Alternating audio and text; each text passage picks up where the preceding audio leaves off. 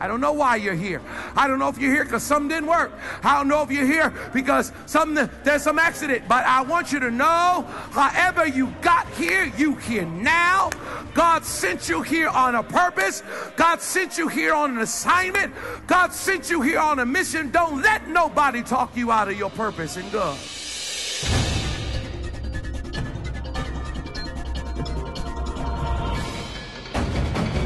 Ever wonder, how does the word apply to your life? Can it change you? Yes, it can.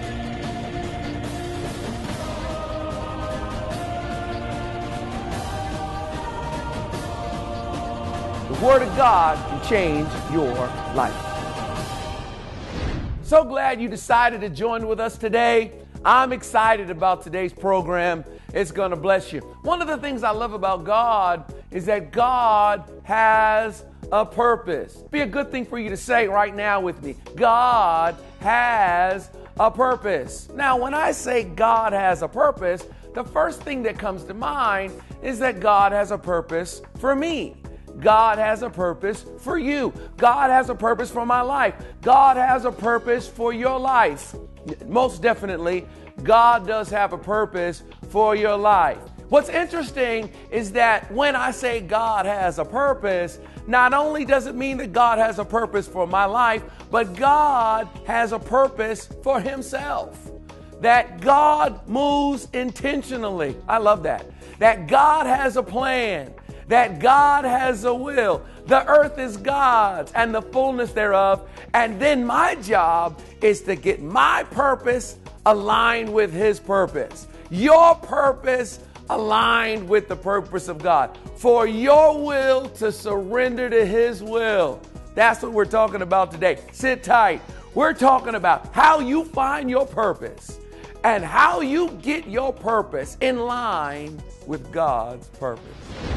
I want to draw your attention to Genesis chapter 1, verse 26, where it says, then God said, let us make man in our image, in our likeness. Verse 27 says, so God created man in his own image. In the image of God, he created him. Male and female, he created them. God said, let us make man. When you look at Genesis chapter 1 and verses 26 and 27, you know what you're getting a chance to see? You are getting a chance to see the greatest thing that you could ever see in the Bible. You are getting a glimpse at an intentional God. You are getting a glimpse at a God that is intentional. You are getting an opportunity to see a God that is doing something on purpose. A God that is intentional. He says, let us make man in our own image. This is not an accident. This is not something that might have happened. No, I'm God, and I'm going to be intentional about what I'm getting ready to do. We're getting ready to make man in our own image, in our own likeness. And I don't know about you, but an intentional God, that's what I want to see. When I was younger, we used to sing this song in the old church. It was an old hymn. Let me see Jesus only. Jesus only. Jesus only. Let me see Jesus only. Only he can satisfy. I realize that the only thing that can satisfy my longing is me seeing, and I need to see. Let me see an intentional God. Tell somebody that. Tell them, let me see an intentional God. That was weak. Turn to your other neighbor. Say, hey, other neighbor, let me see an intentional God. A God that has an intention. That's why you'll never get me to believe in evolution. And it's more than just because of the way I was raised. You'll never get me to believe it. I cannot believe that we are some great big giant cosmic accident. I cannot believe that some big bang happened and then something crawled out the ocean and then by some cosmic accident we got here. The devil is a liar. I refuse to believe that. I am not an accident. I have been created with a divine purpose. There is a design in my life. The word said, before I formed you in the womb, I knew you. We are here to tell you today that you are not an accident. Parents decided to have you, but God decided to send you, and he sent you here on a mission. I was talking to my parents just this past week. Y'all know I'm the oldest of 8 kids, and so I was talking to my parents, and because I know that my parents had a bunch of children and I was the first, so I said to my parents, hey, I know, because I knew I was going to be sharing this, and so I said to my parents, I know that you planned on having me, right? You planned on having me because you were going to have a child. You were going to have a first child at some point, so I was planned. And my dad said, well, my mom said, I got to go. And then my dad said, we certainly were planning on having children, although I don't know if we were planning on having a child in the first year that we had been married. I don't know if we were planning on getting married in 67 and having your big knucklehead in 68. And I said, well, it just messed up my whole, because I just knew I was about to share all kinds of stuff. But you know what? I said, well, I don't know how I got here, and I don't know what didn't work, or I don't know if mama got happy. It's one of the things about mamas. Mamas don't get to be mamas unless they got down with somebody. You don't even hardly like to think about it. But your mama said yes to somebody. That's how you're here right now. That your mama said, come on, that somebody slid up. Maybe they put some Luther on. I don't know what happened, but there's somehow your mama said, come on over here. And somebody got in there and got with moms, and that's how you here. I don't know why you're here. I don't know if you're here because something didn't work. I don't know if you're here because there's some accident. But I want you to know, however you got here, you here now. God sent you here on a purpose. God sent you here on an assignment. God sent you here on a mission. Don't let nobody talk you out of your purpose in God. I'm not here accidentally. I'm not floating around on the wind of chance. I believe in an intentional God. I believe that there are no accidents. Matter of fact, I believe that even the stuff that you did, that was a mistake, that God said, tell you what, all things work together for the good of them who love me and who decide to be called purpose. So since I've decided to be called according to his purpose, the Lord says, hey, I'm going to work that out. And I'm going to work that out. And I'm going to work that mistake out. I'm going to work it out for your good. There are no accidents. You're not here accidentally.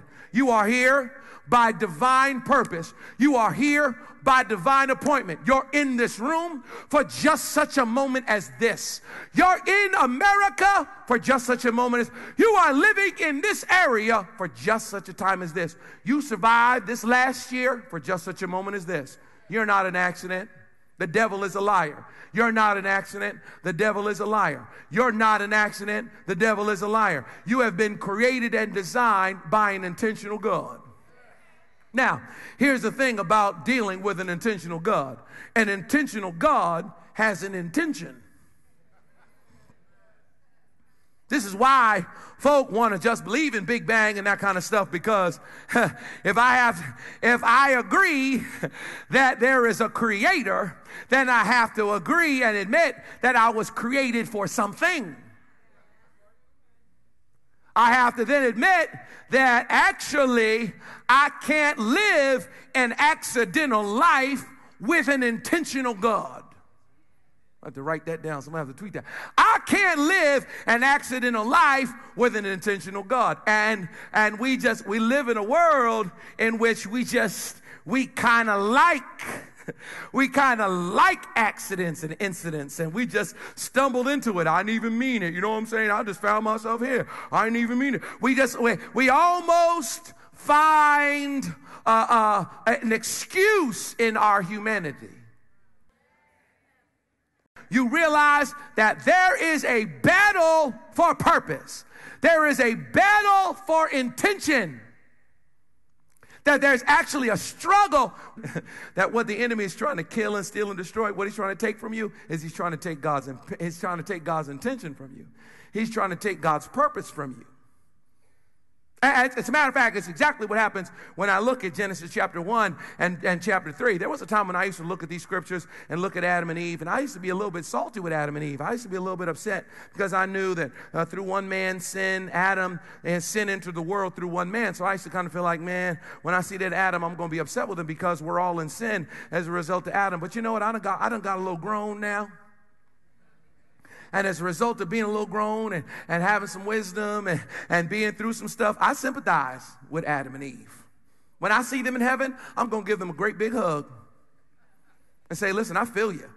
Adam and Eve, I feel you. Oh, my goodness, I feel you. I sympathize with your situation. I feel you because, first of all, you have to sympathize with Adam and Eve because, number one, you have to look at what they lost. Look at what they lost. They had perfection. They're created and they're put in Eden. Just think about it. For the rest of their lives, they were talking about what they didn't have no more. For the rest of their life, anytime they were tired or back was hurting or working hard, they looked at each other and said, remember Eden? Yeah, Eve was like, Adam, don't even start talking about Eden. Just don't even start talking about it. But remember when we had fruit and remember when we walked with God? Remember how it was, girl? Do you remember? Nobody else has that as an expectation. Nobody else has that as an experience. We're all trying to get to perfection, but they had perfection and they lost it. The ultimate tactic of the enemy is to get you sidetracked and distracted from purpose. The ultimate plan of the enemy is to get you distracted from purpose. That's what he's trying to do. You know why? Because there's nothing like the clarity of purpose. There's nothing like it. There's nothing like the clarity of intention. There's nothing like it. There's nothing like the clarity of meaning. A life without meaning, a life without intention, a life without purpose is a life that's almost not worth living. So the enemy is thinking, if I can rob you of the clarity of purpose, oh, I got you. I got you. Matter of fact, the word agrees with what I just said. Let me show you. Turn really quickly to Proverbs chapter 29. Real quick. Proverbs chapter 29. It's right in the middle of your Bible. After Psalms is Proverbs 29, almost at the end of Proverbs, and verse 18. We're going to read one verse. Proverbs 29 and verse 18. Don't lose Genesis because we turn back there in just a moment. But let's look at Proverbs chapter 29, verse 18 real quick. When you look there in Proverbs 29, 18, some of you already know where I'm going because you may know this scripture. You may have it memorized. But here in the NIV it says, where there is no revelation, the people cast off restraint. But blessed is he who keeps the law. Where there is no revelation, people cast off restraint. But blessed is the one who heeds wisdom instruction. So the word says there that where there is no vision, where there is no revelation, the people cast off restraint. Without divine guidance, folk run wild. I love the last one because he says where there is no revelation, where there is no vision, is a people made naked. Anybody glad for clothes? Oh, help us, Jesus. You might be somebody in here that looks good naked, but that's not most of us. Most of us need a belt. Most of us need a jacket. Most of us need a shirt to cover up a stretch mark or two. Don't act like y'all don't know. Most of y'all in here need a Spanx or something. Most of you need something to hold it up or else it's just going to fall right down. Most of us need a belt. We need something. You need a jacket. Don't act like I'm the only one. You glad you don't have to come here nude. You look a whole lot better in clothes, don't you? You can put your hand in your pocket. You ever seen that show, Biggest Loser? I'll tell you right now, I'd never get on that show. Gonna stand up on TV, national television, with shorts on. Stuff just falling down. I'll do it behind closed doors, but I don't want nobody to see me with nothing on. What the word is saying is, where there is no purpose, where there is no vision, the people are exposed. They're made naked. Can I tell you something? I think about this all the time. I'm thinking about it right here. It's amazing to me. I'm going to tell you right now, if you knew naked Andy, if you knew Andy without purpose, y'all wouldn't follow Andy without purpose across the street. me standing up talking to thousands of people every week, and folk blogging and twittering and re-quoting what I say and watching me on national television. My soul looks back and wonder, I think, Lord, I tell you what, Andy with purpose is a respectable somebody. Andy with vision, Andy in the center of the will of God. You wouldn't want to meet Andy outside of the center of the will of God. Well, look down your spiritual nose at me. I wouldn't want to meet you outside of the world. We don't want to meet you with your nasty self, just doing whatever you can do, whatever you want to do. My point is thanks be to God that Andy without vision ain't here. Thanks be to God that Andy without purpose is not here, because the Lord has actually given me purpose and given me intentionality, and there's an intention to my life. I realize so I feel for Adam and Eve. Go flip on back there. I'm about to let you go. I feel for Adam and Eve, because Adam and Eve got bumped from their purpose. Got bumped from their purpose.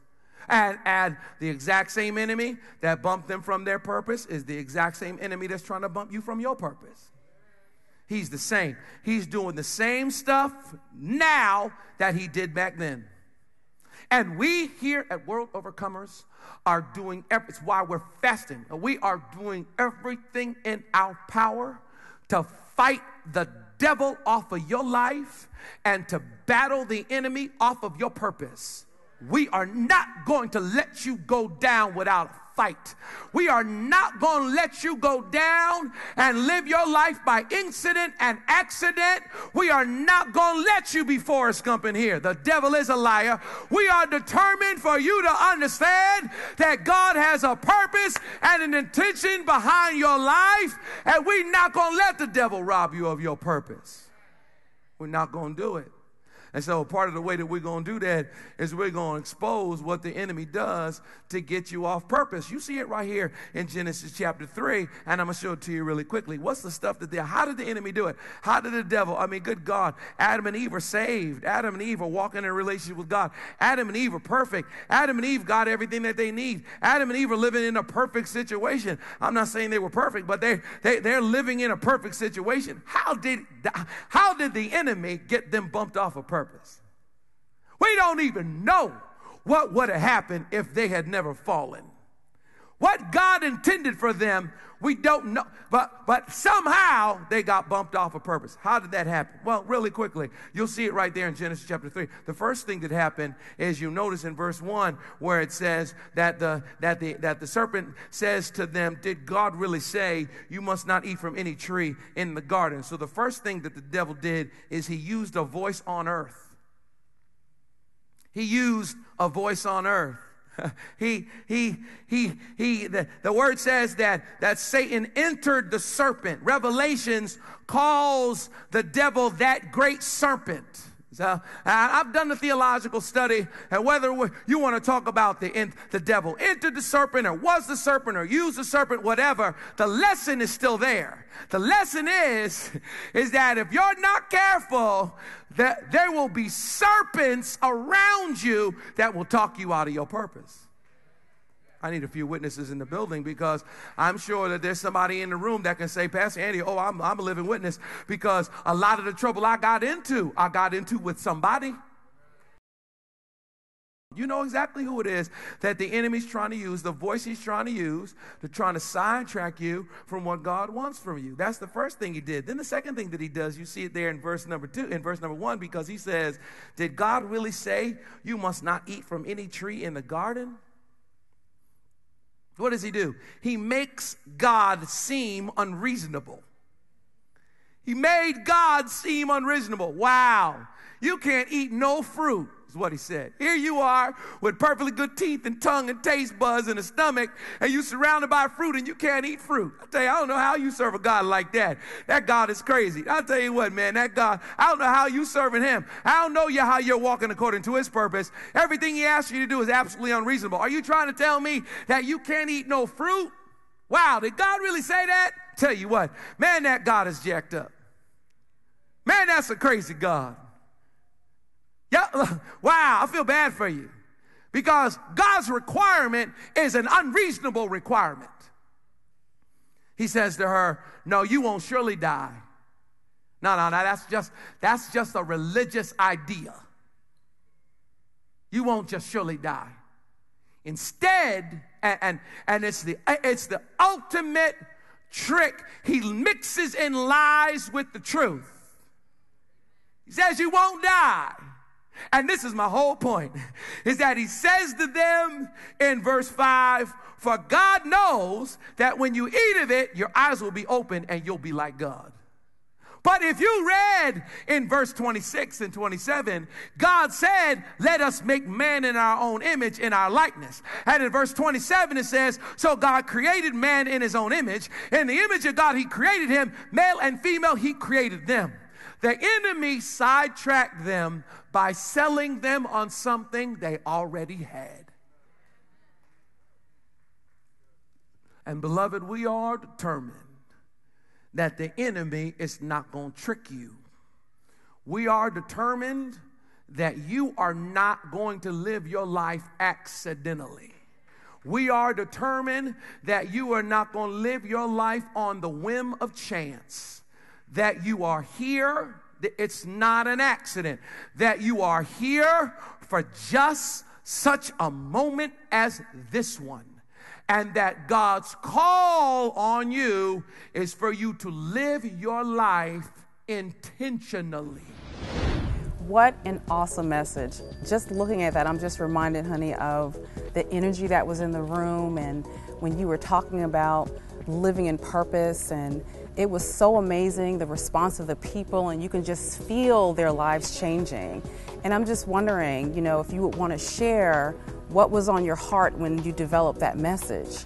One of the big things is obviously to be a Christian is to be like Christ. Yeah. And that's really the aim. I think that Christianity becomes about so many different things. Yeah. What we want or what we're desiring, or I want God to bless me, I want the Lord to give me this and give me that. And that stuff is great, but really our ultimate goal is to be like Jesus. Yeah. And we know that Jesus lived on purpose. He said, for this very reason I came to this hour. Father, glorify your name. So God was glorified by Jesus saying, no, this is why I was here, for the cross. Right. This is why I was here, to die for your sins. Yeah. This is why I was here.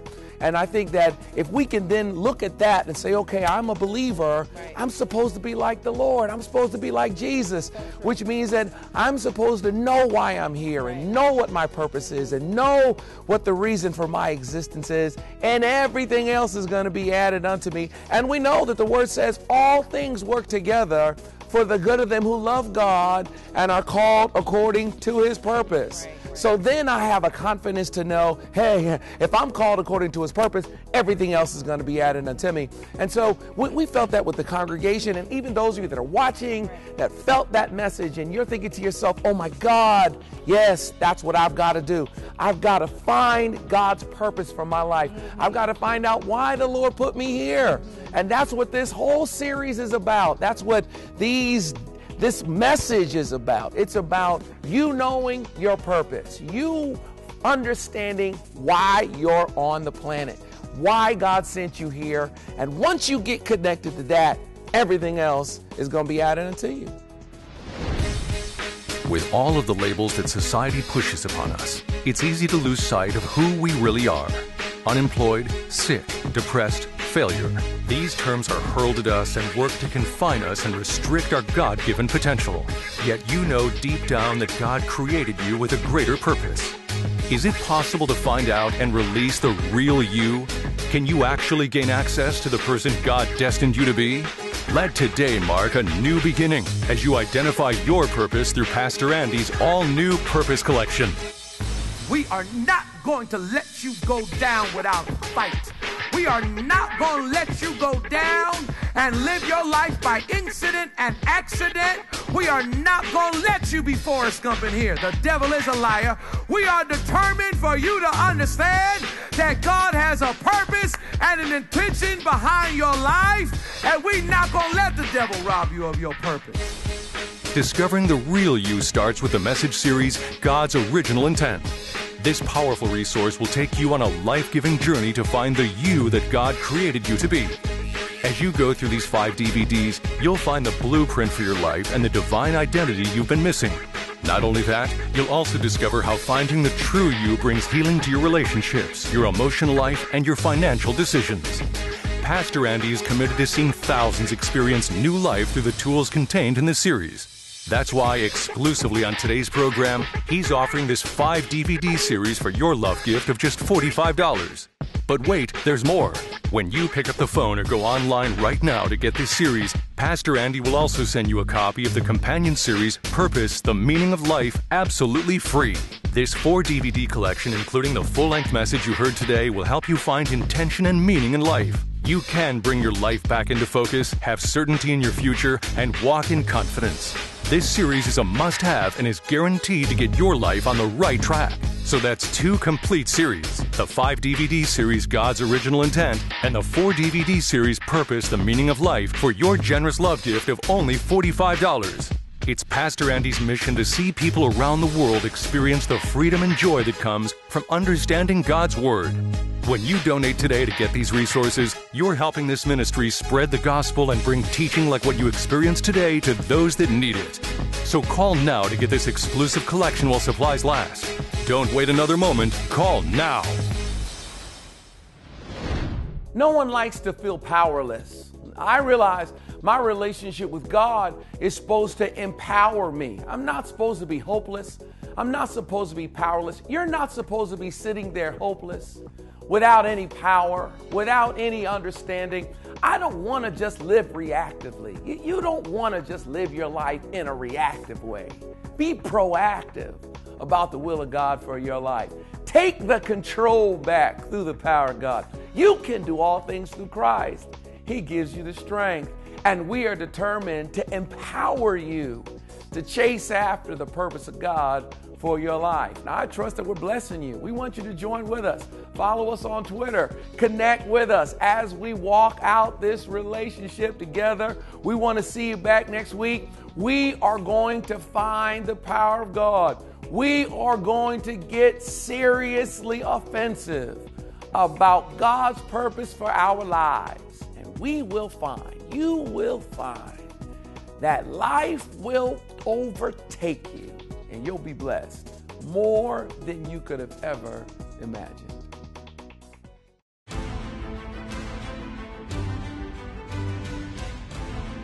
If you are ever in the Raleigh-Durham area, come experience Pastor Andy live at World Overcomers Christian Church, located at 2933 South Miami Boulevard in Durham, NC. Here at WOCC, our mission is simple: to empower people to have balanced victory for a God-designed life. Join us on Sundays at 8 a.m., 10 a.m., or 12:30 p.m., and on Wednesdays at 7 p.m. We want to see you right here at World Overcomers. For more information, visit online at www.woccrtp.com.